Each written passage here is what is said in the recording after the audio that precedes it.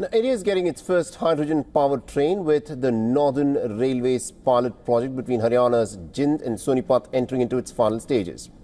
The coaches of the hydrogen train has already reached Jind junction and is expected to begin its maiden journey pretty soon.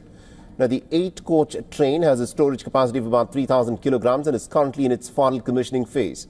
And the train will cover up to 10 times more distance than the electric trains and will travel about 180 kilometers using 360 kilograms of hydrogen. The train was built at Chennai's Integral Coach factory that is designed with a metro-style layout and has power engines at both ends. An official from the Haryana government has said that a stable and an uninterrupted 11 kilovolt power supply has been ensured for the hydrogen plant at Jind.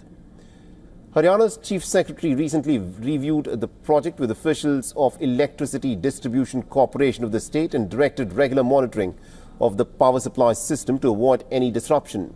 The Chief Secretary stressed the need for strong backup arrangements and also quick response mechanisms to support the project.